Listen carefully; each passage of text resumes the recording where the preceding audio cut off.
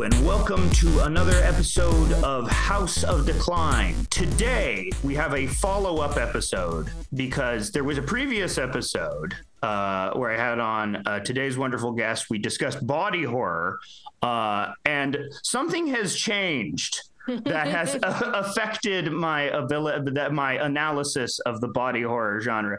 And that guest we have back on today, Shannon Strucci, everyone. Shannon Strucci. How are you, Shannon? I'm doing great. I'm excited to be back.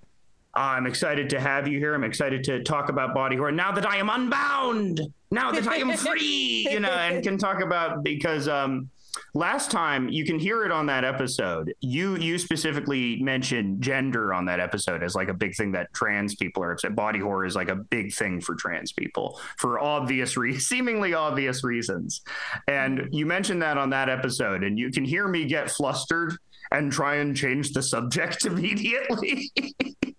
Which is, but now I would like to do more to explore that, to talk about, our relationship with gender and how, the bone cracking genre of body horror affects that. So, I was wondering if you could talk a little about your, coming to terms with your non-binary identity and, how body horror maybe reflected that in your life, just as a primer. I think a good example is like The Brood. Yeah. I remember I've always had this like terrible disgust and fear towards pregnancy and kind of towards children. But mostly I just thought, like, I love my friends' kids and stuff. I love them, but I just like I last year I got sterilized too, which is a whole thing. Oh, damn. Especially if you're AFAB. Because I was like, I just can't. I just had so much like fear and just like nightmares about it. And it was part of like not wanting, like, it's more about like a quote, like a woman's place in society. Like if you're AFAB, you're expected to like grow up, get married, and then pop out babies. Yeah, the biopolitic nature. Yeah, it's even in like some weird people in the socialist movement are like, we shouldn't be anti-children, like but they're kind of like pushing, I don't know, a lot of it was the whole pregnancy thing. But I'm pretty fortunate in that like any kind of dysphoria for me is more about like super overt femininity. Like anytime I had to be in a dress, I would have problems and feel like really disgusted, or like wear makeup, or just like the more the role, I think, than anything necessarily physical as far as gender. Like I don't know if I'll ever like take hormones or get surgery or anything. It's more, and I mean I'm lucky too that I'm at an age now where people, at least the people I hang out with, are more respectful of that. Oh yeah. Versus all the people who'd be like, can't we give you a makeover? Can't you do this? Why don't you wear a dress? It was like constant with friends as well as like older family members, and it's like, can you just fucking let me live my life? And I feel disgusted when I have to present that way, unless it's like for a character or something. But yeah, it was more, but I do have like body horror stuff for me was also more like I had a tumor. I probably talked about that last episode. When I was a kid, and like psoriasis, and I've had to have 3 different scalp surgeries for like weird stuff. Oy. But like luckily it's nothing like super serious. But I think it was almost a comfort of this genre where people are disgusted by the same. It was like, it's not socially acceptable to be disgusted by pregnancy or like periods or ovulation or any of that stuff. You're supposed to embrace it as a woman or whatever. And I'm like, I don't want that. It's gross. Why do I have to have this? Why do I have to pretend that it's nice to have this like disgusting thing I never wanted in me? And it was part of that. If I could give it to someone else, I would. I think that like, no, I mean, if you want disgust with pregnancy, Cronenberg's your guy. I remember watching The Fly way too young and seeing Gina Davis give birth to a maggot. And that was like, oh, this will affect me for years. I think there is that thing of like, for me, social role is so important. That's like just the psychological aspect of gender, is really important in attuning yourself, because it's like just turning the girl switch in my head from, going from this, I still talk like this. I've been doing the vocal training. I've been practicing it a little, and, it's coming along a little bit. And I can do the voice a little. It's hard to get. It's like flexing a muscle still, though. I'll get it one day. We'll get it natural. That sounds good. Thank you. But yeah, even just letting her out, just like, it felt like more of a sense of control and agency. And it felt like And, it's weird because you're wondering if you like, am I reinforcing some sort of feminine stereotype because I fit more like a traditionally feminine social role and I feel more comfortable conforming to that? And you play around with that question, but at the end of the day, you're just like, fuck it, I do what feels good. Fuck it, I do what I want. I do what feels good. If this is like reinforcing feminine, like negative, toxic femininity or whatever, I don't care. I want to be a little elven healer. I want to be a live little elven healer, and stuff you can't admit to yourself because it's fucking gay. You're fucking, what are you fucking say? I'm not gonna, so much of that just reinforce, especially if you have a body, if you have like a type of body that you're not supposed to embody that archetype. If you have this type of body, the biopolitic of it all, you are shaped, your meat is molded in a certain way. So then everything around you is affected by that as well. And so there becomes this desire to brutalize the meat into some sort of, acceptable format. Which is why you have this obsession with like bone cracking transformation sequences, why I always love like American Werewolf in London and stuff like that. And there was like, I feel there's a rift between werewolf trans and vampire. As long as we're making Blanchard dichotomies, there's like vampire trans and werewolf trans. Which side are you on? Are you vampire trans or werewolf trans? Probably vampire. Oh, you're vampire trans? Probably. What? How would you like define it? More, further than just like vibes. I would say that vampire trans is sort of, it's more, I'd say werewolf trans is more solipsistic, where vampire trans is more relational. Vampire trans is all about your thrall on people, whereas werewolf trans is all about, focusing on your own meat and your own. There's a very like, inner world self to it, very Osmosis Jones aspect to being werewolf trans, which is obviously this is made up and stupid. I'm not serious about this, but I hear a lot of, because I hear, Philosophy Tube Abby Thorne's making a vampire movie. And she talks a lot about ContraPoints just made her fucking big long Twilight video about that. Was a good video too. I like that video. It was an enjoyable video. And so, but I think about it because when I think about it, definitely werewolf, absolutely 100%, like bone. Have you ever seen the show Cyber Six? I am familiar. I know where you're going with it. Okay, so that appeared on people.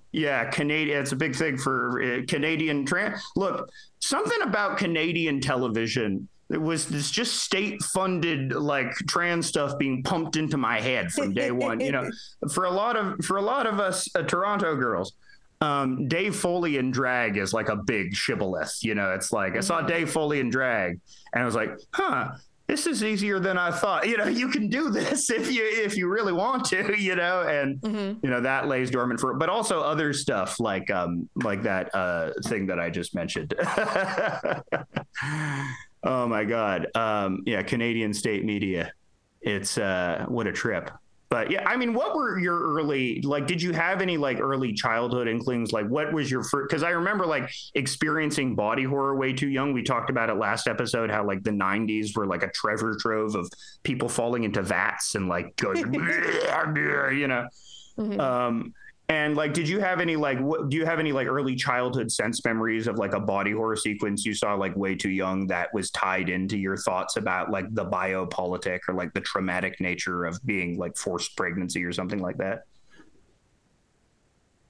I have to think on that. I probably read too many short horror stories really young. I had this compilation my mom gave me, and it looked like a Bible. So in middle school, people thought I was reading a Bible, which was weird. But it was like classic horror stories. And I remember there were just like, there was one called Green Thumb about someone who was like really good in the garden, this old lady, but she accidentally like cut part of her finger off and like a doppelganger grew and killed her. Or there were a bunch of, there was one, that's a good, the one I really like called The Horror at Chilton Castle, that I always wondered if Chilton and Hannibal stuff was named after this. Where like this guy knows his family has a terrible secret, and the secret is there's like this like scary monster that lives in the basement of a castle, that he'll come into power with the family and get a bunch of money, but when he dies, she eats him. And just sort of like, this is it's hard to articulate the relation, but like the sense of helplessness or like inevitability or like being consumed or something probably played into that. I'm sure I saw some weird stuff in like Courage the Cowardly Dog or other spooky cartoons. But I think it's hard for me to articulate because, like I said, I had so many physical problems that were not related to gender. Right. I think that's where it went. I mean, it's all combined too, you know, because I have, you know, mental health problems. I'm Jewish, so I'm very stomachy. You know, I have a lot of the Jewish hypochondria in there, which is all this, you know, this obsession with hospitals. I get why the guy that created House, you know, he's a fellow Toronto Jew, the guy that created House, and then The Good Doctor, which unfortunately has been canceled. But that's what I remembered. What I was going to say about Cyber Six. There was an episode with like a lady werewolf in it, and she was like, what I liked about her was that she was sort of ugly. You know, she had this sort of like long face. She wasn't, you know, like anime ooh-woo werewolf. There was this scary aspect to her. She had a very like wolf-like and not like a nice furry face like that. And they deepened her voice so that when she was in werewolf form, you know, and it had that thing about, and there was that, and that sort of, that's a very common thing with trans women too, is like an obsession with monster girls. Cause it's like, oh, you're like, you're a woman, but there's something wrong with you. You know, there's something animalistic or monstrous about you. So in a way, you sort of understand that very young as well. Like as you see your body going all fun house mirror on you when you hit puberty. And, you know, either you come to terms with your identity or you sublimate it for years until it's some weird stuff happens. But even O'Malley's yelling at you. yeah, exactly. And that's what we're going to talk about today. There's because talk about body horror and gender, a new, pretty, I would consider like epochal or will become inevitably part of like the queer canon of, not just the queer canon of movies, but the canon of horror movies in general is I Saw the TV Glow. I Saw the TV Glow. We did. Yeah. Not together as we are in different geographical locations, but individually, I had an interesting reaction to it. I first had a sense of revulsion to it. There was like a sense of like, this is too on the nose, or like, this is too, you know, there is this very overt quality about the messaging in it.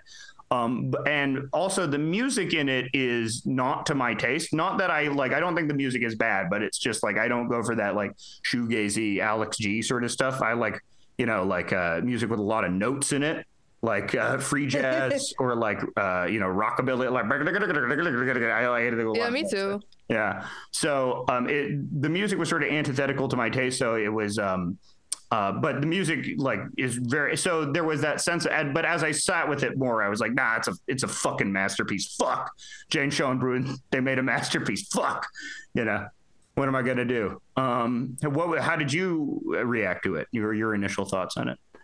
I really liked it. Like, it's so stupid. One thing I was thinking about as I watched it, I'm like too in my own head watching stuff, is it's so stupid how people will sit there and like post a screenshot of Avengers and be like, this cinematography is amazing. Yeah. Or like this gay Disney, they like argue forever about like one gay or trans or whatever Disney character. You know what I mean? I saw the new Paper Mario, the remake of it for Switch. Yeah. I saw it had really low reviews on Amazon, and I was like, why is that? And I clicked on it, and it was just people being mad that a character is evidently trans. Oh, Vivian. Vivian got canonically transed, and people are mad at even though she was canonically trans in the Japanese version, and then they changed it to the American. That's a whole different episode. We'll have a Vivian episode eventually. It's a good excuse for me to replay the game, but it's like these people getting so, like, whether they're being like shitty and transphobic or whether they're trying to seek good representation, it's like they are focusing on, like, I love Thousand Year Door, but these like small things of much bigger properties versus something like that, like I Saw the TV Glow, which is like gorgeous. It's like the VFX are stunning, and it's like a deeply original, deeply like artistic, avant-garde, interesting exploration of gender. It's like, please just give money to this instead of caring if there's like a trans person in Star. That's how I look at it. Like, on visuals alone. it's a fucking 10 out of 10. I don't know. I took note of the DP, some guy called Kevin Yue, I think his name is. And because it was like, wow, knocked it out of, because it delivered exactly what I wanted from movies. It's like, the thing is, everything looks like Russo brothers gray pap, right? Even like, you know, it's just all saturated, just earth tones, or saturated color. Give me saturated color, please. And this movie delivers on that just a lot. You know, there's a lot of just great magic hour shots, like so many great blues, so many great, tons of like scrolling panning shots with these amazingly like Yves Klein blue skies, like on visuals and like presentation. And also because it had a limited budget. I think it was like under 7.5 mil or whatever. So a lot of the story had to be told through like pretty limited setup and a lot of camera movement and a lot of like slow set pieces, like making the most out of sort of, and the movie looks high grade too. It's not to say it's a cheap looking movie at all. It looks fucking, you know, chef's kiss, you know, but yeah, it just, I remember there's a sequence and there's a big monologue. I guess we'll get into spoilers. We're going to get into spoilers for I Saw the I think TV. you have to. Yeah, we have to. I mean, it's not even like a movie where there's a huge mystery or anything like that. It's not like that. It's like you have to sit through it and experiencing it. So I like even spoiling the plot doesn't seem that material to me. But yeah, there's this big monologue sequence in it where Maddie, one of the characters, is talking about how you know, she goes on this journey. And I wondered, you know, in a different movie they would have showed that. You know, they would have, you know, they would have actually filmed that. But because this movie can't do it on a budget, it has to rely. And so the way they do that is by telling, but by telling in such a dynamic way against like a backdrop of like a constellation with like a lot of like really interesting camera movement that it becomes just as good as the showing, you know. And then you get a chance for, I forget that actress's name, but this is a real acting movie. She's really acting in it, you know. Yeah, everybody in it. Yeah. Let me look it up so I don't miss any names. Yeah, I should check her name. But yeah, that character is great. Everyone does a great performance job. Justice Smith, of course, everyone's talking about Justice Smith's. And it's funny because, you know, also one of the things that it doesn't really bother me about the movie or just about any movie where like Hollywood actors are called upon to play misfits. It's always funny that I have to suspend my disbelief that these comically beautiful people are like and to their credit too, they do a great job at playing weird or like you know, sort of off-putting or strange because they're isolation, they're neurodivergent, because it's also not just a trans, it's very like neurodivergent. The character of Justice Smith's character is very autistic coded, as is Maddie. I was thinking, oh yeah, it's autistic to autistic communication. Like a lot of the movie where they're like talking about the TV show or they're like, or that it was like good rep of being neurodivergent without that kind of corny like self-labeling or being really overt about it or like expository about it. It's just like the way they communicate with each other. I had just seen the Dungeons and Dragon movie with Justice Smith, which has like, to me, much more like some of the effects in it are great, and then some of it just looks like weird and cheap, or it's like flat green screen. And to go right from that to something that's so beautifully shot on a much smaller budget, it was like, they kind of knew what they were doing, working within their means a lot better. Yeah, they had a freaking shot list for this movie. That's for sure. They needed one of those. But yeah, so many great visual homages. Obviously, like the movie draws upon like this Nickelodeon 90s style color palette because it's all about nostalgia. But within that color palette, it manages to reference like other color palette, like saturated color palettes from movies as well. Like there's a famous shot of that's making the rounds of the ice cream truck in the movie lit with like green and pink. But I think, you know, I don't know if it's an intentional reference to Paris, Texas or not, but it looks like a Paris, Texas shot. And it almost like, you know, just beyond like the queer stuff, I see this movie as like a really good marker of what film should look like going forward and how we create like a new filmic language going. Shoot it on fucking film, saturate the color. Let's do more of these, please. Let's let you know, I would like more of these, please. It reminded me of what is it? Punch Drunk Love. Yeah. The interstitials, and it reminded me of unfortunately Upstream Color. Awful person. Guy. Good movie. Terrible guy, but that movie's pretty good. It also, did you watch Ghost Rider as a kid?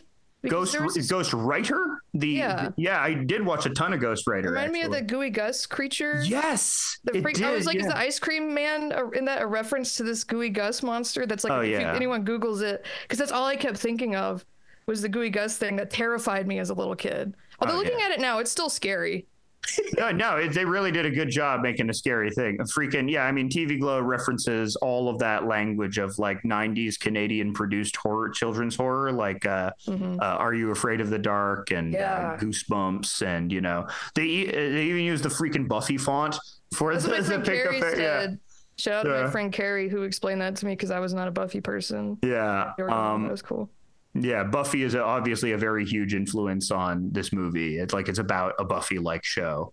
Jane Schoenbrun, I think, has said something to the effect of they were directly influenced by that, and they've been on Buffy forums. And the Buffy forums too were an inspiration. The fact that people like lose themselves in these tropes to try and explain something that is unattainable.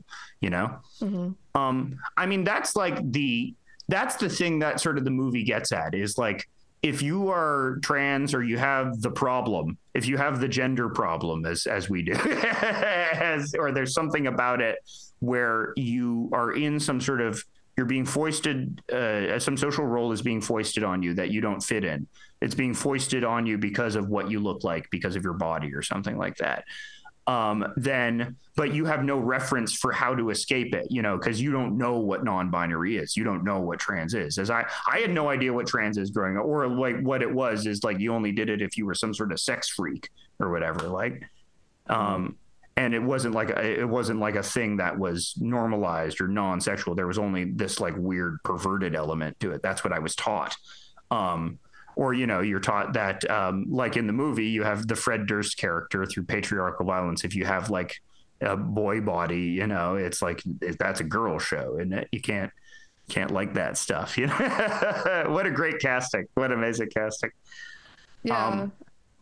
The one example I should have mentioned initially, I was a little bit older, and this is one of those things too that might be worth talking about, is like, it's different for everybody, and some things that some like non-cis people might find offensive, other people might latch onto and appreciate. Yes. I was probably like 19 when I played Persona 4 for the first time. I don't know if you played it. No, I never played Persona 4, no. Is it cool if I spoil like one of the big... Spoil. I don't care about spoilers. Spoil it. Yeah, there's like a male, air quotes, male detective in it named Naoto. And like... there's another character who's like conflicted over his sexuality. He's like, I really like this boy. Am I gay or whatever? But you go into Naoto's dungeon and it's more like she feels like to be taken seriously at all, she has to pretend to be a man. Or she's like really confused about that. And like the final boss in it, it's like a mad scientist doing experiments on her on like a medical exam table. Oh, damn. So a lot of people were like really upset that she wasn't like a full-on trans man or whatever. But it's like, can't there be something interesting or something valuable in her feeling so like shoehorned into that position? And with Kanji, the boy who has a crush on her too, he just has like his dungeon is like a gay bathhouse because he's so scared that he's gay, or he doesn't understand that like he can like different kinds of people or have different hobbies. Yeah. I think that game deals with it really well, with some of the body horror element too, because like their bosses are like these like grotesque deformed versions of themselves because they're so scared of not being accepted. Yeah. And I understand why people reject that game, because he's not actually gay and she's not actually like an explicit trans man. Yeah. It's like, that meant a lot to me. Yeah. Like starting college and trying to figure stuff out, because it's like, I'm not a lesbian or I'm not a trans man, but I like, those were the more socially acceptable roles to me. Mm-hmm. Like even within the trans community, like being non-binary, people don't understand it, or they like, I don't know, it's complicated. Yeah. I mean, it is. I mean, that's the thing about, that's what the movie is about, because you don't have a reference. You have to sort of get at it indirectly through tropes from, especially, anime, especially, like Final Fantasy VII, just because Japan has a very different relationship with queer stuff, you're sort of allowed to get those androgynous looking, characters in there, and it's more socially accepted. And that becomes a lot of your primary or initial tropes about, playing with gender and stuff like that, or how it's not so cut and dry. You can be like a femme looking man or like a masky looking woman, or, anything else. But yeah, just not, if you don't have the language for it, you have to reach through these tropes. You have to reach through these TV tropes that sort of get at the idea of what you're trying to get at, which is why you form such sort of unhealthy fixative relationships on this descent into fantasy. In other ways, it sort of reminded me this movie of like Heavenly Creatures or something, where it's like, did you ever see that one, the Peter Jackson one? But yeah, it's a folie à deux, right? It's, two people that have the same psychosis that get into a fantasy together, and their fantasy motivates each other, but one is more reticent than the other, and that sort of creates the tension within the relationship, as is a lot of queer relationships, I'm sure. Did you have like a trans person in your life who was sort of cajoling you on, and you were sort of reticent to accept it at first? Because that definitely happened to me, which is something that happens in the movie. It was more like internal. I don't think I would have known when I was like going through this stuff. I didn't know very many trans people. I knew some, and I didn't know any non-binary people. And it was like, this is sexuality and not gender. But I remember I was in high school and I had this like really like bad moment where I was talking to two friends, one who was a gay cis man and one who was a straight cis woman. And they were both just talking about how like bisexual people aren't real and they're doing it for attention. Oh no. Like, these are supposed to be the people who would like support me, Yeah. And they're out of, because I went to a very conservative high school. It's like, this is the best I'm going to get. Is this just what life is? Do I just need to pretend to be something I'm not? Oh. So it was more like in my own head. And I think it was more one becoming getting a social group that was very accepting, that I knew wouldn't reject me if I came out as non-binary, or if I asked them to use different pronouns, that they would be chill with it. And also just getting so disgusted with myself and sick of like, if I was in, I used to do a lot of tabletop streaming, and they'd be like, women only stream, and they'd invite me on. I wanted to be like, no, stop. That's not, people still do that though, even though I'm out.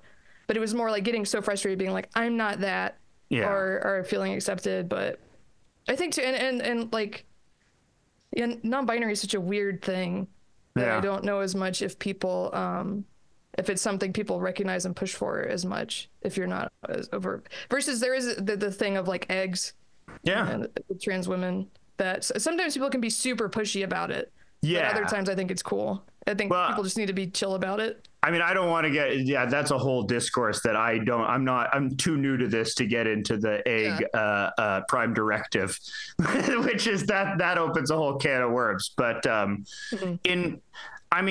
in my experience, like when after I came out, there were, trans people were like, I thought you were already trans. What are you talking? I feel like there were bets about me or so, or people like already anticipated it. And it was, and I think there's a thing that you do, and that, I sort of do now. When I see someone with the signs, what I'll do is I won't suggest it to them, but I'll be very friendly to them and talk about my experiences openly in front of them. And that's sort of how I do it. That's good. I think that's a good way. That's like respectful of boundaries. Yeah. So I try to do that too. Our people will say something.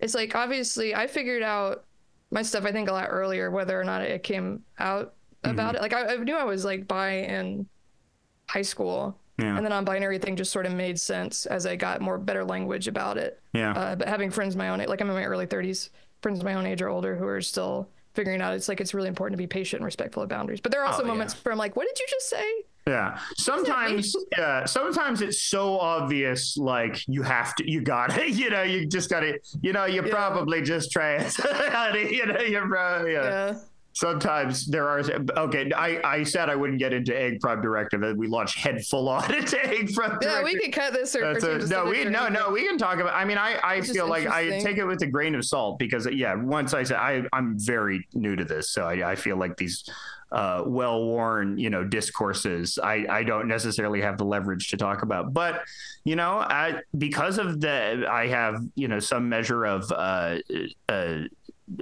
some measure of spread on the internet. When I came out, a bunch of people were then like, hey, I'm trans. Your podcast, made me realize I was trans as well, which is very gratifying. Yeah, it was awesome. That's awesome. But it's also like, I don't know what I'm doing. I can't give you advice. I just got here. It's just, I'm flying by the seat of my pants. But it's also that thing where it's like now you feel like a great sense of, have you ever like done the thing where you had someone has come out to you because they find you non-threatening or whatever, and you have to like then have the 3-hour conversation with them? Have you had the opportunity to do that? Yeah. Yeah. I'm fortunate. I mean, like I'll tell them, to whoever I'm talking to, it's like I'm not a therapist or I'm not like an expert, but I definitely, especially with like actual friends, I can't do it with fans.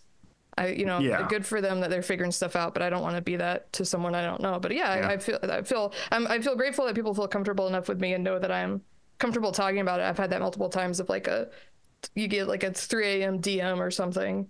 Yeah. Because I'm always up late and of like, hey, is it okay if we talk about this? And I'm like, yeah. Yeah, of course. Yeah. Let's talk about it. However you end up with it, you don't. There's always more time to figure it out. And that's happened to me a few times. It's cool. I mean, that's very important to me to do that, because it's like so much of why I was reticent to embrace it is because I totally bought this like bullshit patriarchal right-wing notion of like the raving blue hair.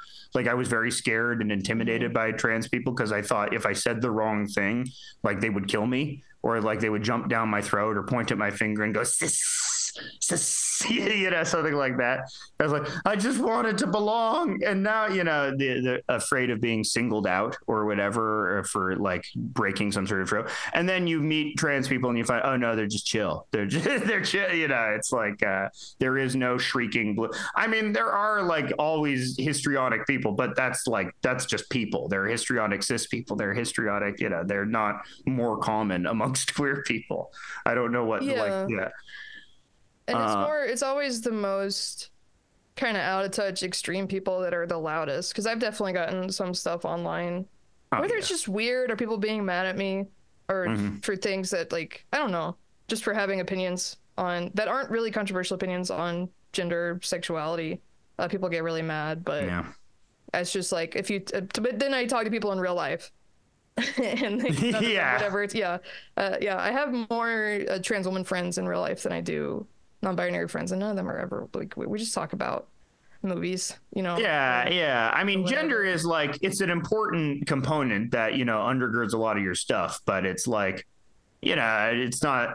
I burnt out on my own like gender autobio comics, which is why I'm doing the Igor comics again. I was like, I realized, there's only so many.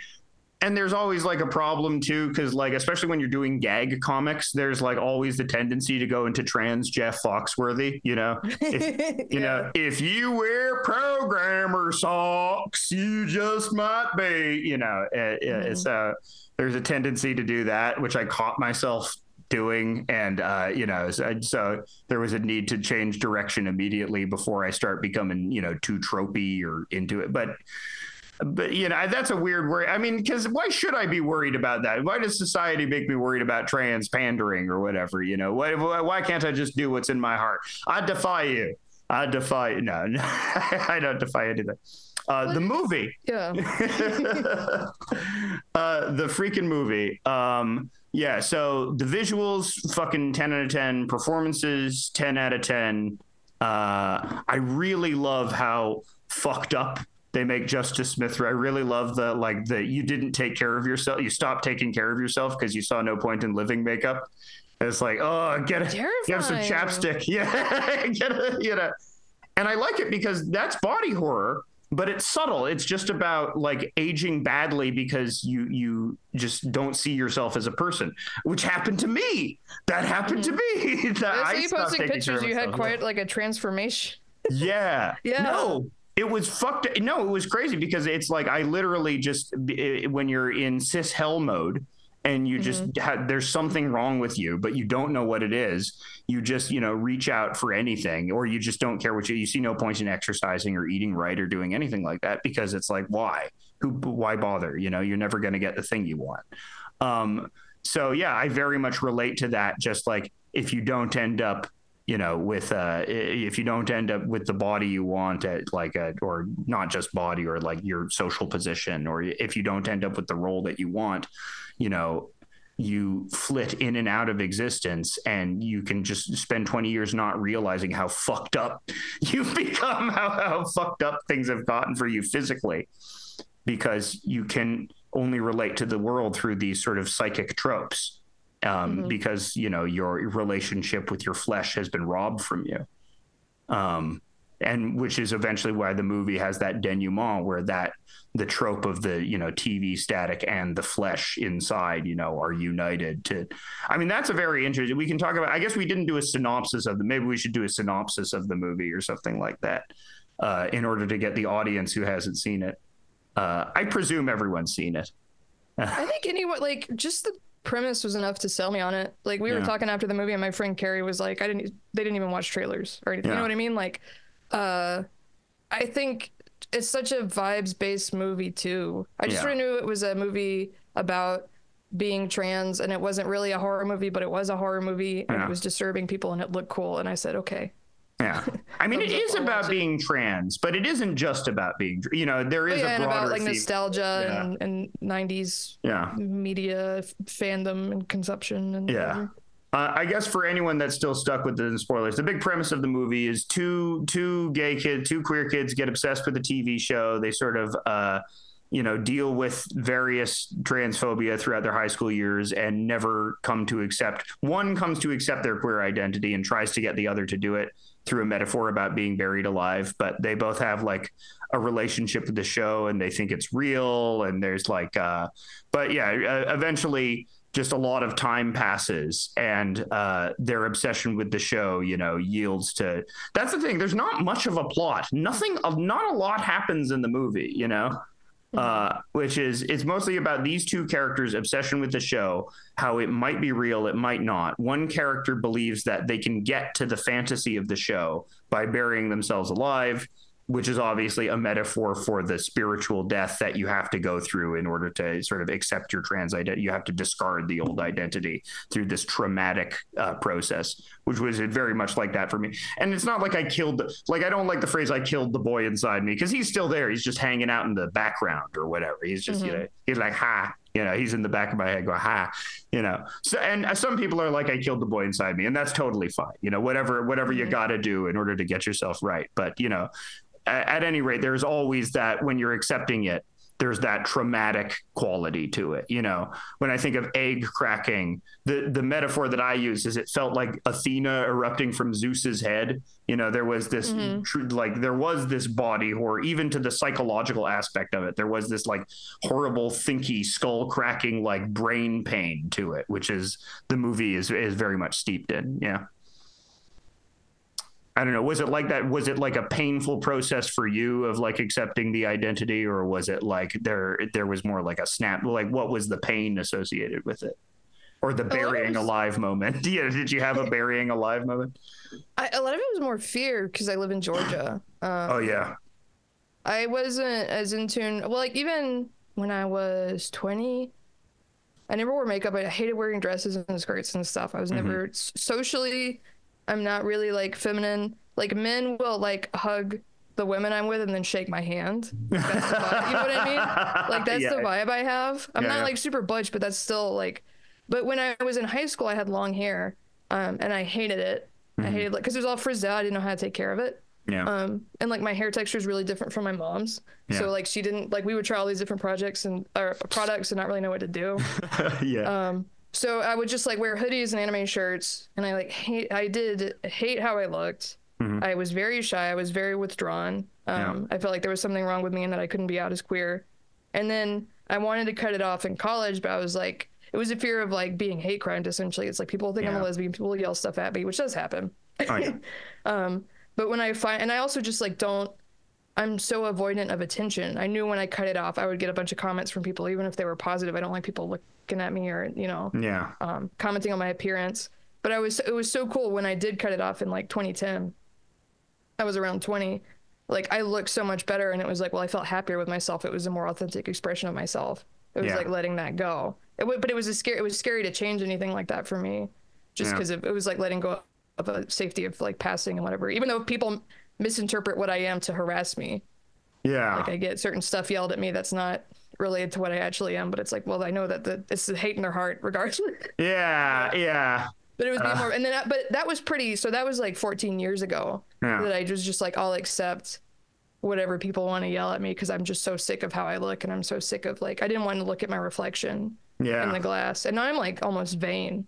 Oh Like, yeah, you know absolutely. I Oh mean? I yeah, feel for so much sure. better, and I'm like, always feeling my oats and whatnot. Yeah. yeah, and being able to like, and dealing to like, learning to navigate queer spaces of like being weirdly aggressively hit on by cis women who feel safe hitting on me, and they would be like inappropriate with me sometimes because they know I'm not going to do anything, so it's like fun for them, which I didn't experience Interesting. when I was younger, Yeah. being Yeah. like Well, played with a yeah. little bit.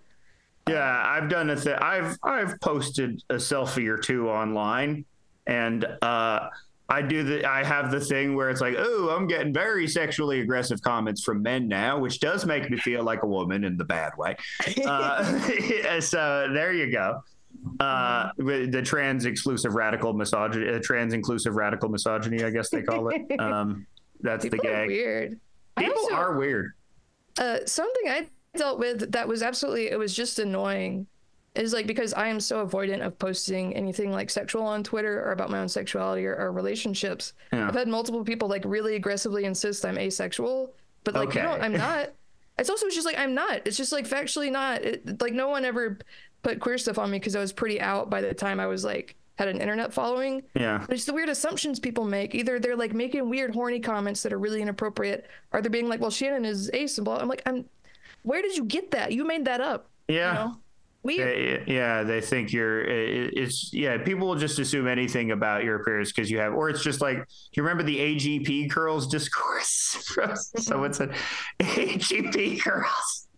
I shouldn't bring it up. I shouldn't even bring up the Blanchard terms. I do the thing now where I bring up AGP versus HTS to let HSTS to a Zoomer, and they're like, "What's that?" And it's like, "No, fuck, you didn't know.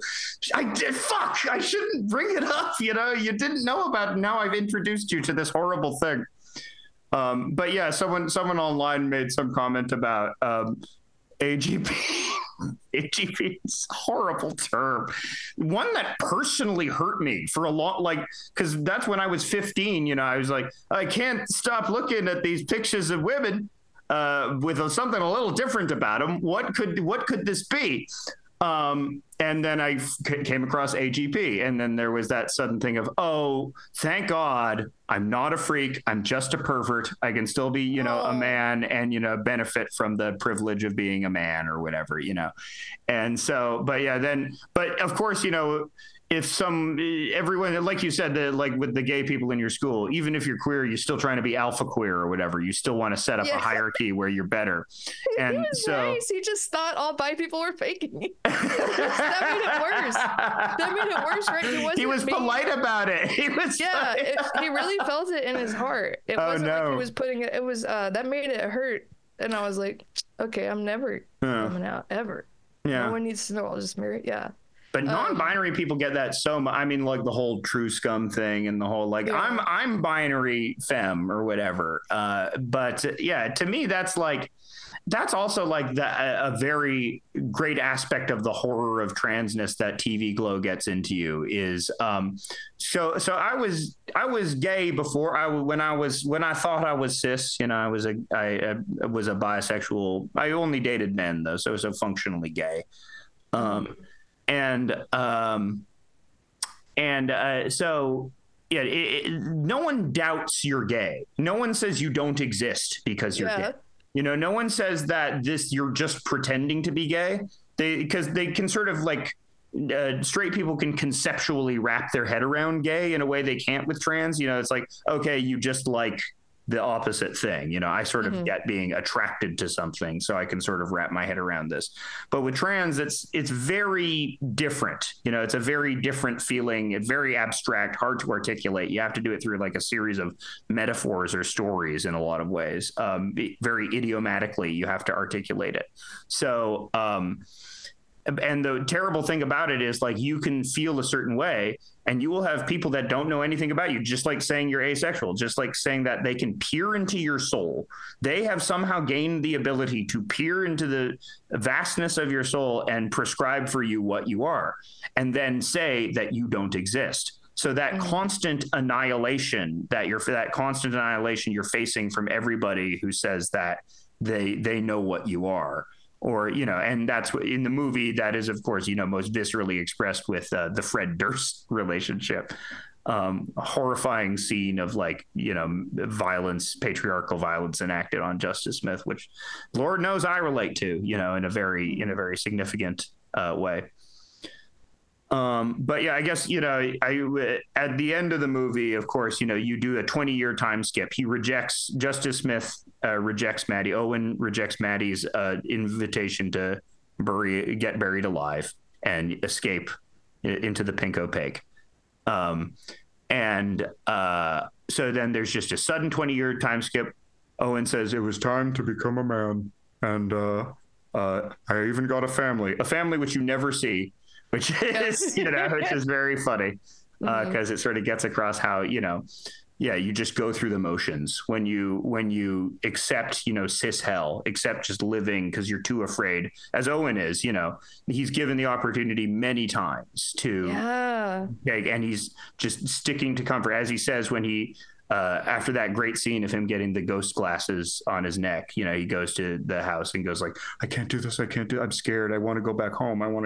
Because that happened to me too. Like, can't do it because you're afraid what's going to happen. You're afraid all of your relationships are changed. Even the relationships you have with your shitty dad or something like that, you're afraid is going to change. And you still want that level of normalcy and comfort, so you run away from the thing that will make you happy as well. Because other people tell you don't exist and you believe them for a while. I was also scared. I had seen it happen because I was in such a conservative area that, like, I wasn't a lesbian, but if like people's parents thought I was a lesbian, I wouldn't have been able to hang out with my female friends because then I'm dangerous. I'm like a predator. Yeah. I'm like, and obviously it's like way more for like binary trans people, that it's like that times 1,000. But that was in my head too, of like, I'm not going to have the same, even on the most basic level, it's like we're the same people that we've always been. But if I'm just more honest about how I feel inside, even though I have no feelings for this person, like I didn't want to date any of my little like movie nerd friends. Yeah. But their parents might have, but it could have been violent towards me or it's like, even though I look the same, it's awful. That fear of persecution. Scary. Yeah. That's what holds you back a lot of the time. Well, cause you do get persecuted, especially like, so the characters, both Maddie and Owen, are very neurodivergent coded. The movie basically implied, like one scene with Connor O'Malley says, can you look me in the eye? Can you look me in the eye even once, even the way he acts with his mom, very sheltered, can't accept a lot. And so, if you are neurodivergent, you learn a lot to be emotionally distant, because every genuine emotion or reaction you have to something is wrong, and then you get punished for it, which is like, I mean, even you see that when Owen is very young at the beginning of the movie, and he has like the wrong reactions to his mom asking stuff and sort of wanders away and feels distant, or has to consider a lot before he says anything. That's reminded of me as a freaking kid, Or even where he like spits on the cotton candy and like watches the saliva in the cotton candy scene. Yeah. That to me was like weird, like being into textures and watching stuff like that. Yeah, that's not a very neurotypical thing unless he was much younger. Yeah. I mean, talk about texture. I mean, I think it's interesting how much and this directly comes out of sort of the analog horror stuff that was on YouTube. I remember last year, Skinamarink was a big movie. I got the opportunity to talk to Kyle over Twitter and stuff, and there's an episode of this podcast with him on it. But watch that episode. Listen to that. Listen to the Skinamarink. But yeah, that movie is very much about texture. That movie is very much about playing with texture and how just the shape or feeling or grain of things affects your perception of reality. And this movie too, also very textural, playing with the texture between specifically digital and analog film formats. That's a very important thing throughout the movie, is like Owen's depersonalization or his relationship with his identity is reflected directly through him like fading into digital texture or like old-timey TV video texture and stuff like that from the film texture of reality. So So that's like, and I wonder, what is it about texture, you know, and even the soundtrack, very textural type music. Like it's not heavily melodic music. It's not very like riffy type music. And music is really important in the movie too. There's a Twin Peaks, The Return style, which I'm sure that was directly influenced by Twin Peaks. I have no doubt in my mind. Somebody told me about like in an interview. Yeah. It was mentioned.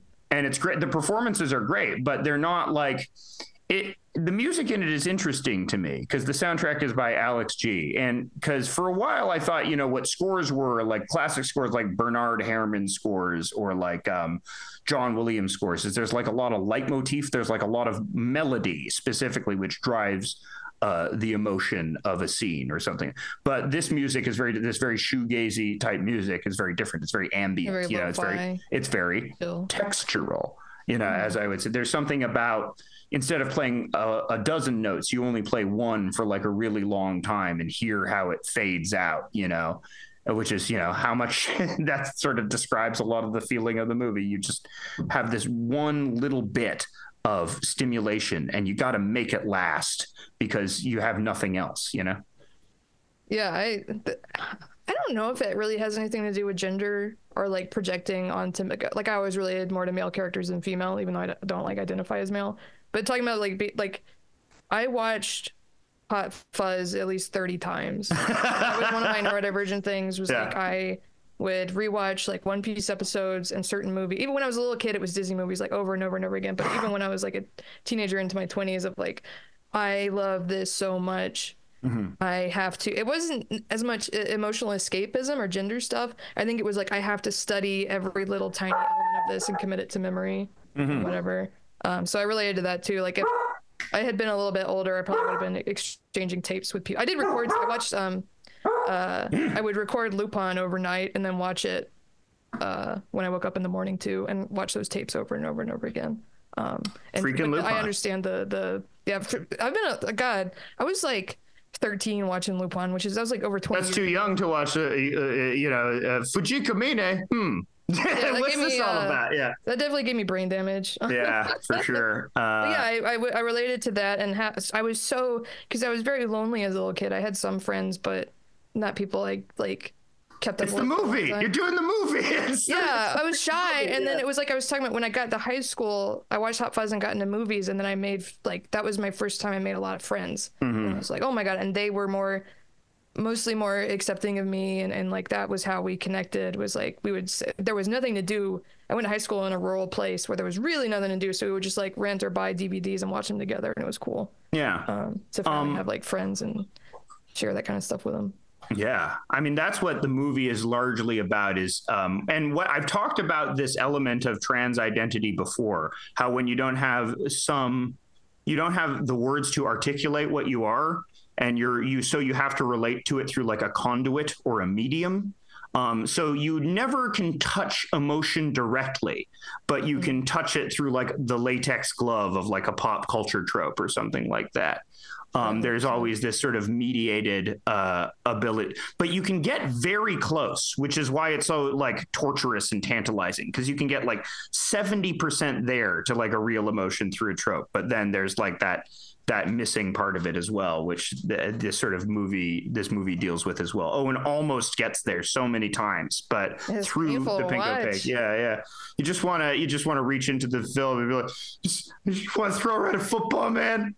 You know, come on, we want to talk about this, man. You know, and so that thing of like you're almost that mediated thing. It reminds me in terms of like big transmedia, it's like The Matrix, because that movie is a Baudrillard movie, and that movie is all about simulacra, right? About how we make these sort of miniature simulations for ourselves in order to reenact our lives and form our idealized selves or whatever, you know, which is, you know, forming your idealized self is a big part of the Matrix movie, as it is here, you know, as Owen fantasizes himself as Isabel, as many of us do with pop culture characters. You know, you said you had male tropes through pop culture characters. Were you like, was Columbo one of them? I know you're a big Columbo fan.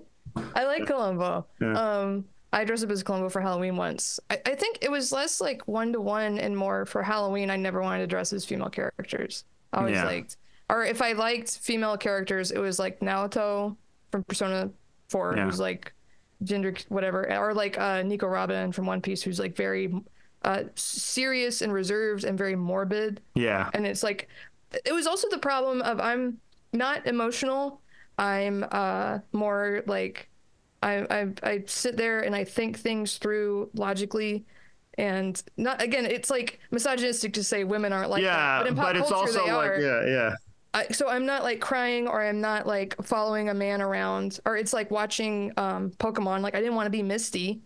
I wanted to be Misty so bad, and I couldn't. Yeah, different. Yeah, exactly. But it was like and it was so insulting to me what was given to like romantic comedies and stuff. There are some that I like, but with my little high school girly friends, they would go see a horror movie to appease me, and then I would go see a rom-com because that's what they wanted to watch, and I would just found it so loathsome. It's like, this is what I'm expected to be and to like, and it's like awful.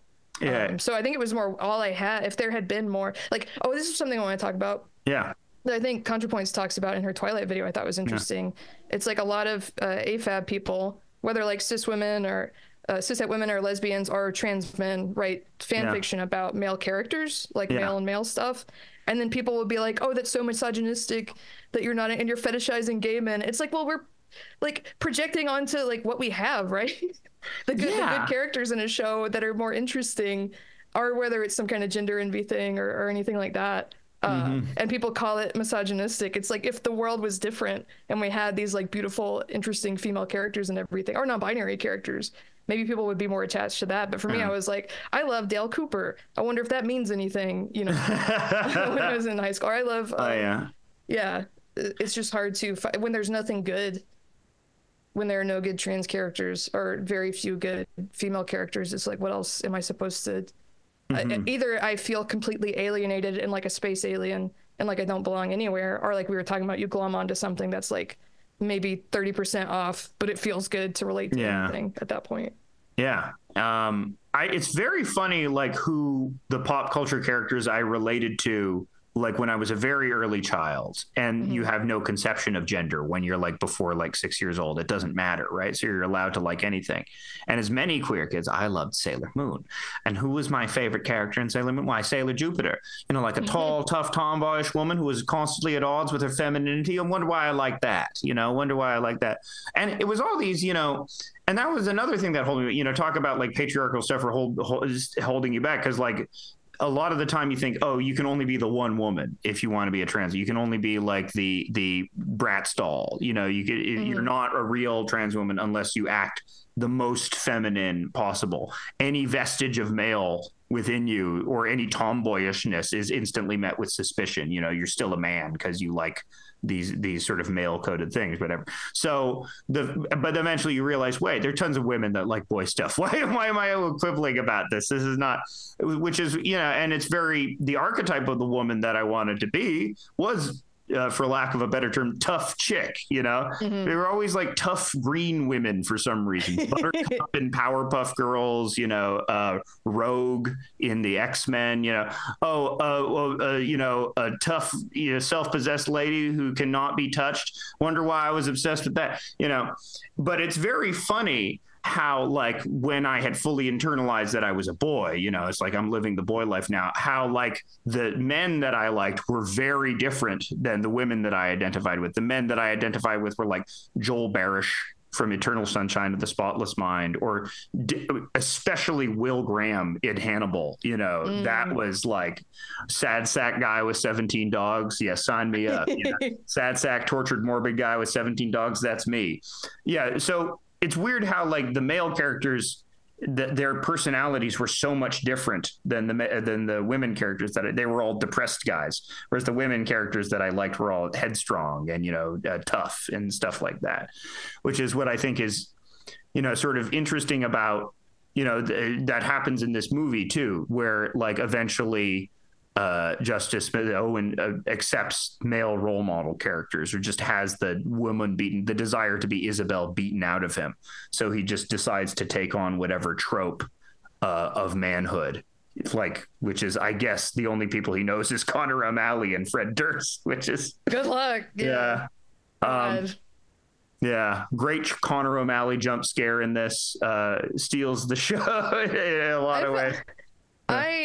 I tweeted about this, but like I lost it laughing when the door opens and he's in there, and like no one else in the theater laughed, and I was like, oh, I gotta go now. Yeah, no, that scene is so fucking funny. Everyone in my theater laughed. I saw it try and see it in a theater with a lot of queer people, because there have been reports of people like seeing this movie and like some of the scenes when like Owen is in the dress, and which is a beautiful, tender, lovely scene, and people were laughing at it. I've heard reports That's of awful. I did get to see it with trans people, or well, like they were queer people, visibly queer people. I shouldn't speculate on other aspects, although, you know, whatever. But yeah, I felt like a lot of the dialogue with the pink opaque, that was obviously written to be kind of cheesy and funny, like Buffy-esque or 90s-esque, or some of the jokes with that, there was a little bit of laughter. But maybe people were they were so in it, they didn't want to laugh. But it was one of those movies where I'm like, the part of it, this is meant to be funny. Yeah, this is a movie. Screaming. Yeah. Hey, buddy. Whoa. Hey, buddy. Yeah. I love that, because I think I had been told he was in the movie, but I forgot. And I definitely wasn't expecting that. So I thought, and his like performance is really funny. Yeah. At that point, not as much later on. It's like very sad, you know. But like it's important too, in the eye and stuff, because this becomes your character who you end up basing your male, like he follows him to the fun land in the end, because he just doesn't know where else to go. He's choosing any sort of male figure that has any sort of affection to, and to the character's credit, you know, when Justice Smith has the freak out of the Icotero belly, is like, hey buddy, are you okay? There is like a weird compassion that his character has in the end. I mean, that's a big thing, is the ending. Do you think it's a happy ending or that's what I like about it too. It's pretty ambiguous as to what, you know, the tone of the ending is. I interpret it very much as, and it's sort of like very much a Rorschach test for wherever you are personally in transition. You know, for me, who just came out, I see it as nothing but a happy ending, because I see it as, you know, I'm a late in life trans. You know, and the experience was very much like that for me, where it's just, I sublimated it for 20 years, let my body go to shit. And then one day it just all catches up with you and you have a nervous breakdown at work, which happened to me. It's like you do something painful and drastic to yourself in order to get the stuff. And because in the scene when Owen is opening up his heart, he opens up his yonic, you know, the yonic Videodrome wound. Yeah, the Videodrome, to see the magic was inside him all along. And a credit to Justice Smith's acting, because afterwards, after that scene happens, he's going through the fun center and going, I'm sorry. But to me, I interpret it still as, even though he's still contrite and still apologizing for things, he has the characteristic light behind the eyes that like trans people who have made the discovery. So to me, and for me, because it was so close to what happened, and after I turned the girl switch, I instantly got like the light behind the eyes thing, even though I was still contrite about it and saying, I'm sorry. I'm like, you know, there was still that, you know. So I think, to me, I interpret it as like, it's not such a downer movie, because I think, you know, the conflict is over right at the Owen figures it out. And you don't need to do the sequel, like the prologue where he transitions or whatever, because the conflict of the movie is over at that point.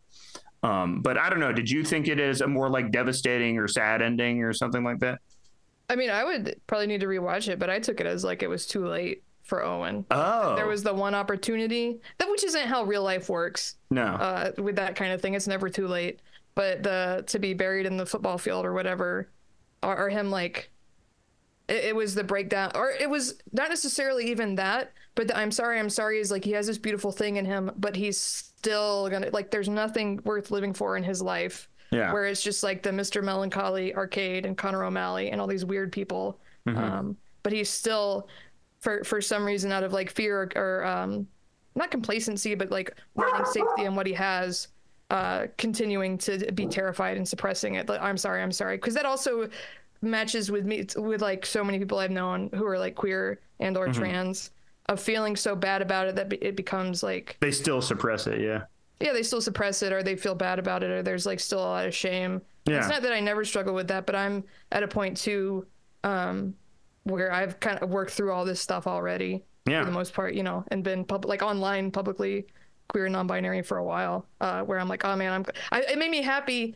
in a selfish way of like, oh, I never went through that, because I came out as queer when I was like 19. And then more, I don't know, sort of ambiguously gendered for a long time too, like, you know, the way that I dress and present myself, people, it's not hard for, you know, I did not dress to pass or whatever. whatever that is. But I interpreted it as sad, or that Owen's going to keep repressing it, even though there's this beautiful thing inside of him, whether the moment has passed or not. But I think it is, like you said, open to interpretation. It's like emotionally devastating to watch him just scream. It's great scene, and everyone is like theatrically, just standing still, like in a play or something like that, doing that. Twilight Zone episode or something. And I think the other reason why I interpret it as happy is because, like, even that was my experience. Even after I turned the girl switch and come out, you still can't do everything right away. You don't magically turn into a girl overnight. There's still, you are understanding that there is a process, a negotiation with society before, you will get there. And so that's what motivates the contriteness and the apologies. But to me, it's like, I see it, and I think because it's like, I'm still new to this, I have to see it as a happy ending. I have to see it as, and also I see it as a happy ending because recently I did an episode about Sinfest, the comic Sinfest with, do you know that comic? I might be familiar. Let me Google it. The episode, I did it with Bitter Corella, and we both come to the conclusion that the person, Tatsuya Ishida, who writes it, is a classic rotten egg, or someone that never came to terms with their gender, and that sort of motivates a lot of their strange turns into like extreme right-wing politics and stuff like that. You're thinking about this a lot. You're really You're thinking. I don't like to project on people, but that is one of those instances of, like, I have a lot of cishet friends. They don't think about this at all. They just think about, like, whatever, their dog or movies or whatever, They're obsessed with trans women. I mean, that's also why I think Owen eventually realizes that, is because he doesn't have the qualities of, the classic, rotten, like, it didn't ruin his brain. He just got really sad and quiet, that's what happens when you're going through cis hell, but you're not like, you don't let it completely ruin you, like the Sinfest guy or something like that. That's so weird. I've seen those on Twitter, people talking about it on Twitter. I'm like, wow, there's a lot of stuff where you see it where it's like there's something going on there that's bad in your brain. But to the movie's credit, like, you can have any interpretation of it, which is, I think, that's another. And I think even in, like, the big quote from the movie, there is still time. I think what's interesting about that to me is it has a double meaning, is that there is still time. Of course, you can transition anytime you want to. Of course you can. There's nothing stopping you, right? There's, like, the only thing stopping you is the stupid sense of shame that you've inherited from a dumb society, right? But also, there is still time there is the existence of something called still time which moves forward but doesn't move at all, which is what happens when you're in cis hell. This feeling of, like, everything is progressing really rapidly, yet you're still in this stasis, and that's a big theme throughout the movie, is just time going while still you feel like you're not moving at all, but you haven't noticed that your body has become decrepit and that you've just aged. So that concept of not only you still have time to capitalize on what you want, but also there exists a concept of where you can just get mired in this void that you don't notice until it's just years later. There is that still time. There is that, stasis, which that movie is about, which is like, it's not just textural horror, but it's like a type of time horror that I haven't really seen before. A type of, like, horror about the aging and the passage of time that is, sort of unique to the queer experience as well. That I love to see. The only example I could think of is the Mr. Show sketch, the "I'm gonna marry your stupid ass," where at the end he's like, "Where did time go?" Like, just the tail. When they're gay, it's not really a joke about homosexuality, but it's, they marry and they have a whole life together, and then it all catches up to him at the end. Although that's a happier story. I guess a queer movie about aging, which sort of deals with is Death Becomes Her, is very much about that. That sort of like I love that movie too. Astonishing to me that a bunch of straight guys made the gayest movie of all time. Like, how did they do that? More so than the effects in that movie are really impressive. Like, I like Zemeckis, not the weird mocap stuff, but how can you not like, Roger Rabbit or any of that stuff? It's just on a technical level, like, marveling at that stuff. But a little Zemeckis aside, a little Bob Zemeckis aside there. I was gonna say too, Well, at least I'm a big fan of it. The Venture Brothers. It's like two cishet guys who, like, although I think Doc Hammer's come out about like being autistic, and like I think that influences a lot of it as well. But like they have like 1 billion gay people and some like mixed like trans rep, but that's like the gayish cartoon I've ever watched. Well, Dr. Girlfriend is like huge for trans women because, you know, the Victor Echo November line, yes, I belong in here. I just have a deep voice, you know, that's, you know, so that's a real thing for many of us. Yeah. She's never treated as anything less than like super hot and cool and you know, and not in like a weird dehumanizing way either. No, but even on like the specials of the DVDs, you'll have Doc Hammer dressing up as her, and you know she's still seen as sexy, and you know he pulls it off. Honestly, you know he looks good. He looks good as Dr. Girlfriend. And he's very androgynous. Yeah, I think it's also that they're two little art weirdos, New York art weirdos, even though they're straight guys. I have that repeatedly said that they're straight guys.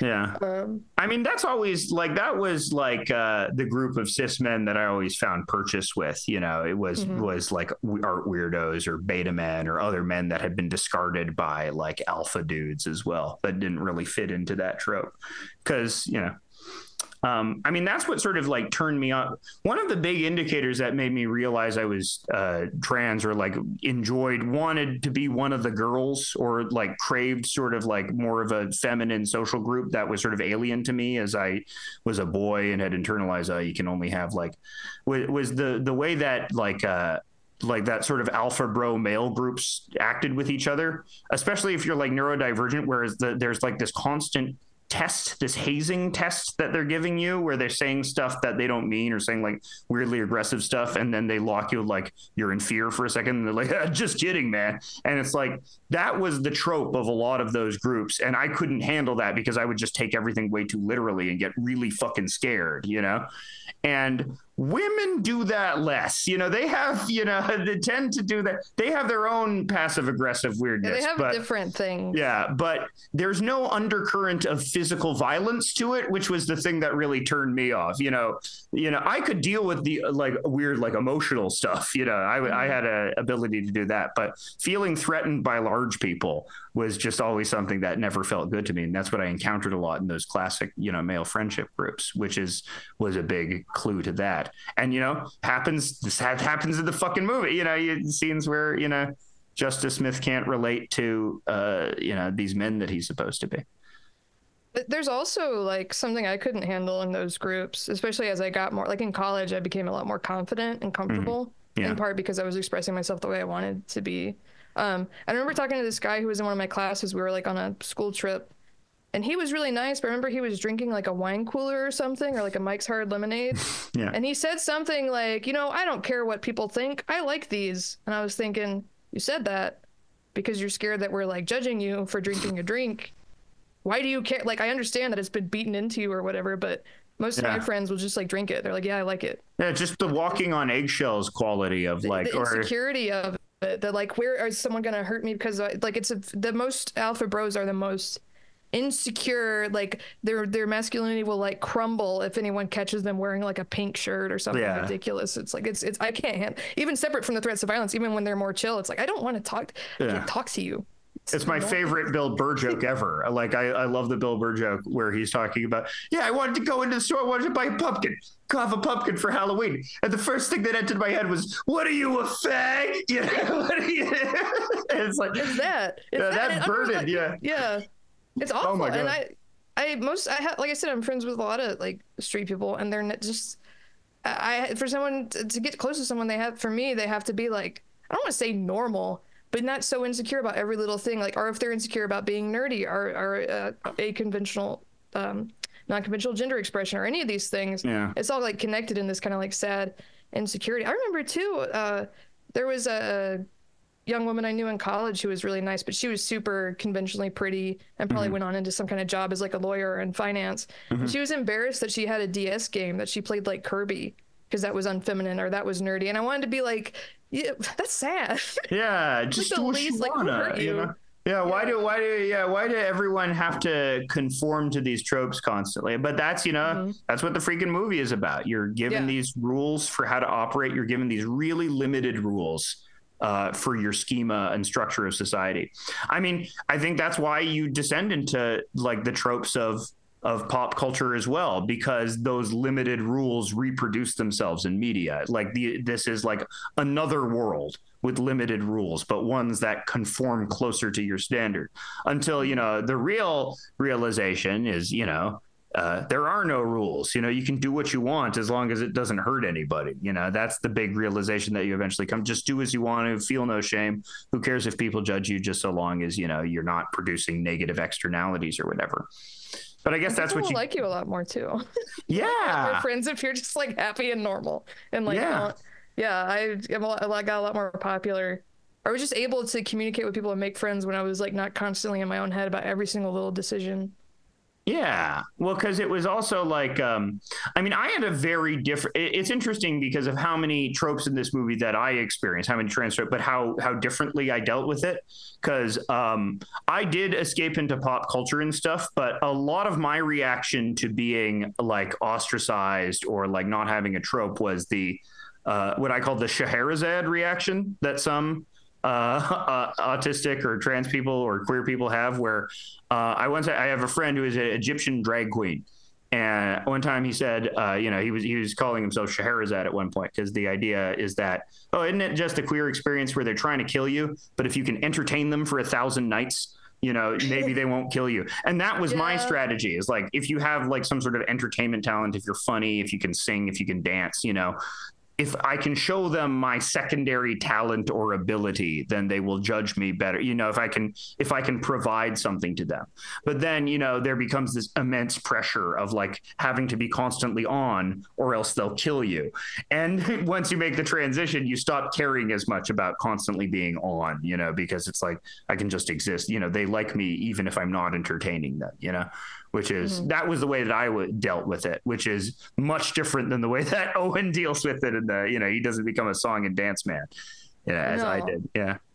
I never, like I was saying, I don't like direct attention that much, but there was, with a lot of my work, my video essay work, I would get very in my own head of like, I have to make something worthwhile to rationalize me existing, or anything that I've done in the past is like, I have to do. And luckily I don't feel that as much now, but it was like, pouring myself into my work.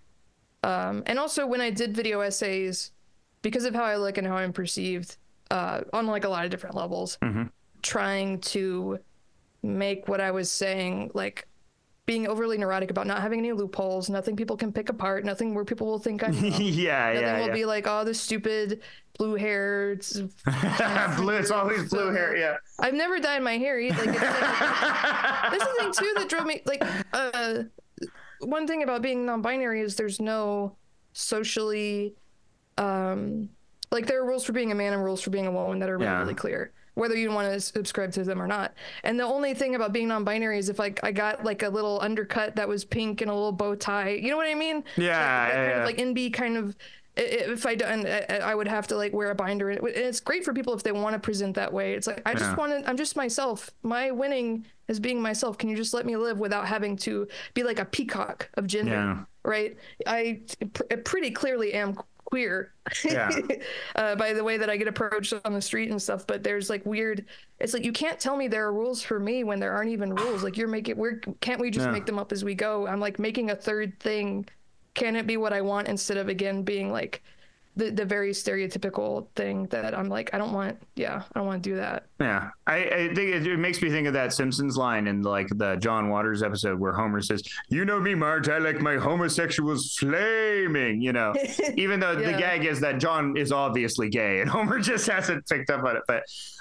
But there is something to that where it's like, there is this expectation by non-queer people that they want you to be very overt. If you're somehow like a covert queer, that is unacceptable, because then they can't pigeonhole you. Yeah, because you're just like one of us. You're sneaking in or something like that. So they want you to be more identifiably whatever, which is why, you get into the trope with, if you're a trans woman, you got to be like the most femmy looking trans woman imaginable. You can't be like, which is, or you have to be, or even that thing of where you have to be a brick hunt. You have to be Troon Jack, because then people will accept you more if you're Troon Jack or something like that, because you will be obviously the otherized thing, which then people can ascribe their assumptions and tropes onto you.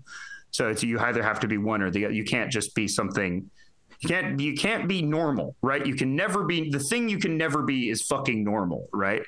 To other people. That's what I just want to be. I'm definitely neurodivergent, like diagnosed ADHD. I don't know if I'm autistic or not. That's a whole separate thing. Yeah. I'm definitely like different. I always and the non-binary thing for me too. It was more like this is what was always inside of me. I never felt comfortable being like a girl or a woman. And just finding the outside words to articulate it. And maybe I'll find a better outside word in the future. This is just what I have now. And it's like, but also that's not, it's not my whole personality. It's not the one lens with which I interact with other people.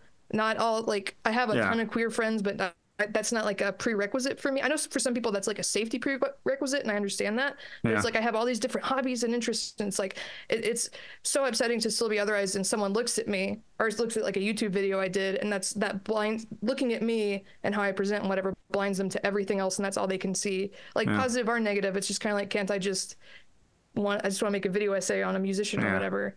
And sometimes I want to talk about gender, and sometimes I don't, and sometimes I want to wear more overtly queer stuff, and other times I just want to wear a t-shirt. Why is why am I, like, people have called me like femme, and it's like I don't wear anything feminine. It's just my body that you're reacting. You know what I mean? Like, I mean, it's your fucking body horror. It's body horror. It's all biopolitic at the end of the day. It's because I have a certain type of meat. You're always going to judge me for having that certain type of meat, that I can't escape, I mean, but that's also the other thing too, is like, are you familiar with the phrase flesh prison that a lot of trans women or a lot of trans people use, which is, I don't think I necessarily view it like that. Or for me, like, I sort of took on if this is a flesh prison, I'm fucking Rorschach, you're in here with me. I'm not in here with you, like, and to me, it's like, I mean, it is that way because you are, bound to this universe by your body, which is why there's a lot of like Kurzweil-esque transcendentalism in trans societies of like escaping into the computer, putting your personality into the computer. That figures in a lot, where you can be something that is unmoored from meat, where you can be this sort of spiritual, digital, Kierkegaardian eternal self or whatever, so that figures a lot. But I sort of had an opposite thing to that, where it's like, no, it's like I like the meat, and I shall brutalize it into the form that I shall want. I don't know where I'm really going at with this, other than the fact that maybe that's what body horror meant to me. Or like, I think last episode we even discussed in Resident Evil how there's like a pleasure whenever the character injects the G virus or something, and they start feeling the power of the hormone or the chemical core. I wrote a recent comic about it, about doing HRT and sounding like a Resident Evil villain each time you do it. It's like, it is not enough to live. I must transcend. I can feel the power coursing through, because that very much, because sort of like there almost becomes an empowerment through body horror as well, that, through this visceral transformation where you turn into this monster-like entity, you gain power as well, and you gain confidence, or you become the wolf, or you become, this. But, at the same time, it also goes against you. You lose your humanity in that process, or maybe the transformation is not cathartic, but only traumatic. I mean, the one thing that is very much I relate to, as a trans woman, and like being fucking distressed by my body hair, is the scene in The Fly where Jeff Goldblum is growing the coarse fly hairs out of his back, and Gina Davis feels them, and she's like, what are these hairs? They're so coarse. And it's like, anytime my shoulder hair is growing back, I'm like, no, I'm the fly. I am the fly. But yeah. So there's that relationship, that sort of dual relationship you might have with your body, where at one point you realize it is the conduit for the rest of everything, and there becomes a power in sort of radically and transforming it. But also, there is that thing of that radical transformation being the site of horror as well, especially like through puberty or something, or through not taking care of yourself, which is sort of the most significant. I find it funny that the most significant body horror in this movie is just old age makeup, is just like really fucked up old age makeup on Justice. They really do a great job fucking him up. Oh my God. One time I come from a very Southern family, and one time my uncle described someone as having hard living eyes. Like, yeah. Got them hard living eyes. That's what's wrong. Like, it was that kind of thing of like this sort of sad, the weight of years on Owen and stuff. And yeah, and I think too, when I was talking about now the hairline, yeah. Yeah. Oh yeah. The chapped lips. Most non-binary characters are like aliens or robots or whatever. Yeah. And there was something I related to in that as well, or like cyborgs, like taking control over your body, even if it's not socially acceptable, or like accepting your body, even if it's not socially acceptable. Like there's a point in the Naoto fight where she's like part robot and it looks like Astro Boy with her brain in it. And I remember I used that as an avatar on a forum once. And I was like, what could that mean? Or like Nick Valentine in Fallout 4, I really liked. And it's being like neurodivergent and being a very analytical, unemotional person, and sometimes projecting onto like Spock type character. Like Bones was my favorite, but I'm probably the closest to Spock of the original. Oh yeah. You know, and it's just like, and it's complicated too, because I had to make, being AFAB, there are so many horrific expectations of me and my body and how I present, and like every little thing being scrutinized. And it's like I'm never having to accept, like I have like my proportions, like I have really big hands for an AFAB person. I have like I'm kind of gangly. I'm never going to be a size 0 and ever, and I don't care to be. And like accepting that meant accepting my body. And then it's like, oh, I have to hate my body now to fit some kind of norm, because I'm not like flat chested, or I'm not like skinny androgynous the way like the ideal non-binary person is. It's like I'm going to just kind of accept it and make society accept me. Although that is a privilege, you know, to not get like hate crime for just having the body that I have. But it's complicated, and I wish people would just like let it be complicated and let everyone have, like, if I did want to go on HRT or something, but not wanting to go on it doesn't mean that I, you know, I don't know. It's you're lesser than no. Yeah.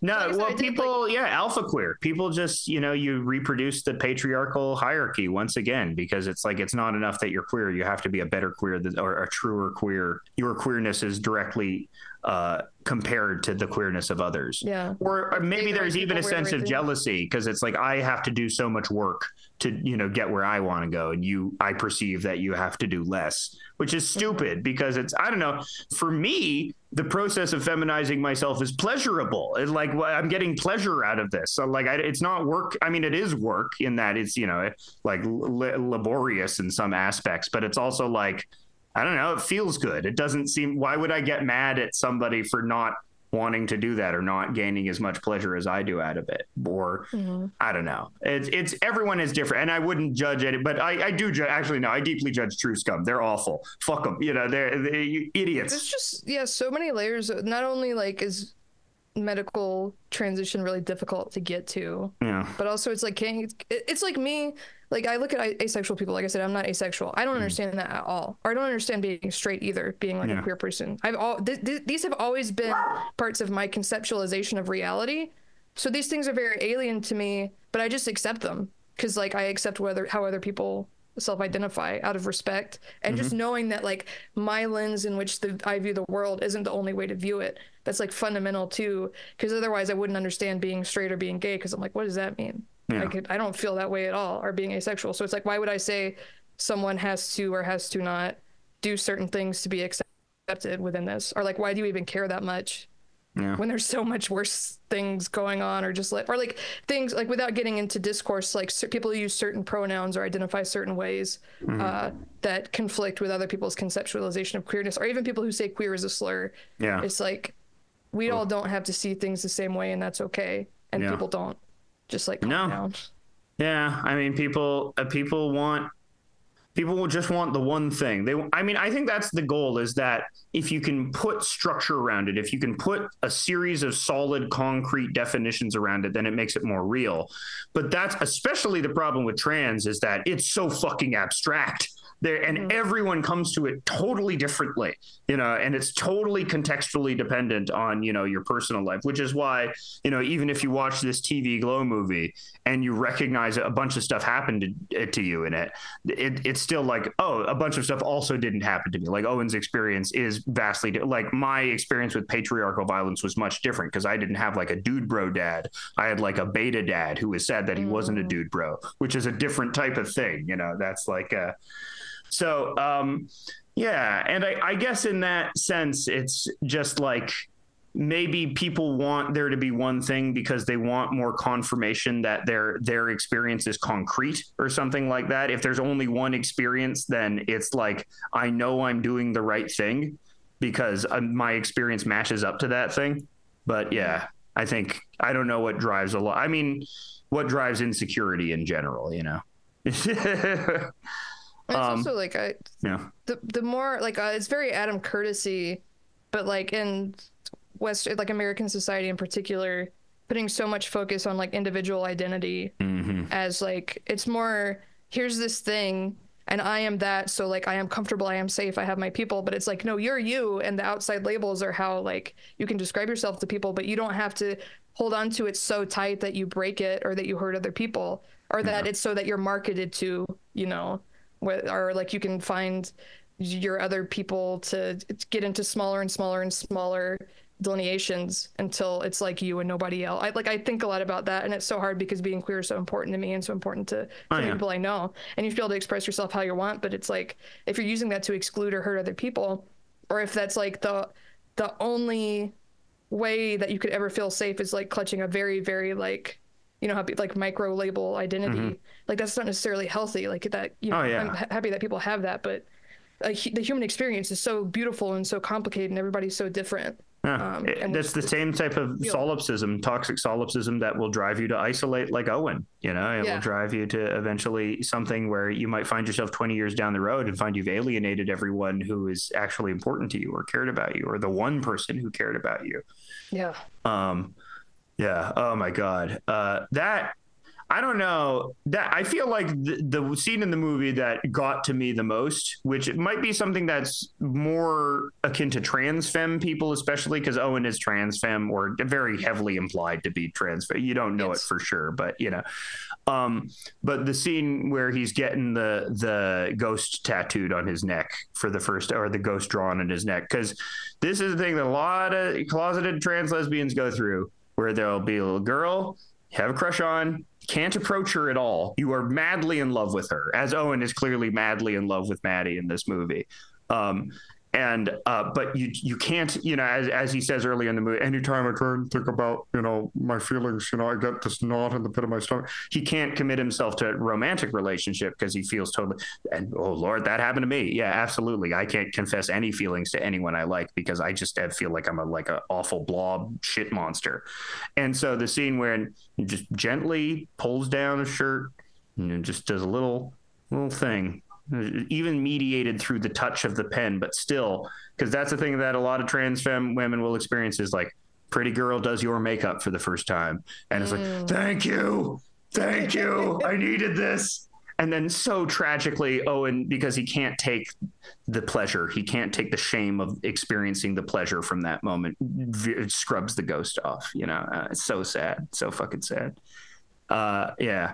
Great. I mean, that's the thing about the movie, is that it's not really scary. I mean, it's scary and like you feel like a knot in the pit of your stomach after. There's sort of like an existential horror to it, but it's not like there's not a huge amount of tension to it, because the movie is about an absence of tension. It's about creating that sense memory of boredom, and like, how do you make mundanity and boredom exciting is like a movie, a trope of the movie, or like not excited, but how do you make it stimulating in a filmic sense? How do you like make a movie about mundanity and boredom and still make it stimulating, which Jane Schoenbrunn does expertly, you know, lots of long shots, you know, lots of Lynchian stuff, lots of Tarkovskyan stuff, ideas that's in there in order to create that idea of slowness and still time. And really hit that emotional trope home. Yeah. So great movie, fucking great movie. You know, everything that everyone said about it is true. You know, go see it. It hasn't made its budget back yet. We need to get the word out for however long it's in theaters. And I think it's sort of cresting on the end of its run right now. So, but if it's in your town, please go see it. I highly recommend it. And I guess that means we're coming to the end of the episode, as I've sort of wrapped everything up. Shannon, thank you so much for being on. It's always great to get your insights, your videos. I've been watching them for years, and you know, you got your hand in everything. You got one that's coming out soon, and we're very much looking forward to that. Or you got one in the works. Give us your plugs. Give us your plugs. Yeah, you can find me on Twitter at Plenty of Alcoves. I'm on the Southern Gothic body horror comedy podcast Oddity Roadshow, an actual play show. I'm on the Fight Together miniseries on the One Piece podcast. And I think I'll be back on Struggle Session soon. Yo. I used to be haven't been on in a minute, but I was the film correspondent. We're going to talk about something soon, I think, with that. And yeah, the video essay I'm working on is about Nick Letzko's music and Robert Putnam's Bowling Alone and Adam Curtis, and just sort of like, can art save us? I don't think so. Sad political I think it'll be good, but it's like Fake Friends 2, the video essay I did that most people responded to, is going to be a fucking downer. Yeah. So, look forward to that. And thank you for having me on. Yeah. Oh, absolutely. Anytime. And yeah, everyone should check out Oddity Roadshow. Everyone should check out the Strucci backlog on YouTube if you haven't gone through that yet. Tons of good stuff in there. And yeah, I'm sure we'll do Body Horror Part 3 when I make a new discovery of queerness. We'll have you back. Probably not. This will be the end of it. But well, no, I don't know. Maybe 20 years, and like you said, I don't. If you're non-binary, but you might be something. You might have a different language to articulate what you are in the future, and then there might be a movie that talks about that. I'll be like, whoa, finally, one for me. Yeah, one for me. Weird anime robot girl. All right. Good night, everybody. House of Decline is brought to you by members of our $10 Patreon tier. These include Big Fan of Noise, Cher, Cole Froling, Constantine Bristow, Daniel Stern, Dr. Spichem Zero, Dustin Koski, Esty, Fiat Lux, Grant Williams, Jody Shin, Jordan Rabe, Keaton Livingston, Kevin Ott, Kimberly Latrun, Liz Heckmayer, Miles Forrester, Piscadoro, Stephen Pikelny, Tor, and Trunkles. Thank you for your support, you wonderful, wonderful people.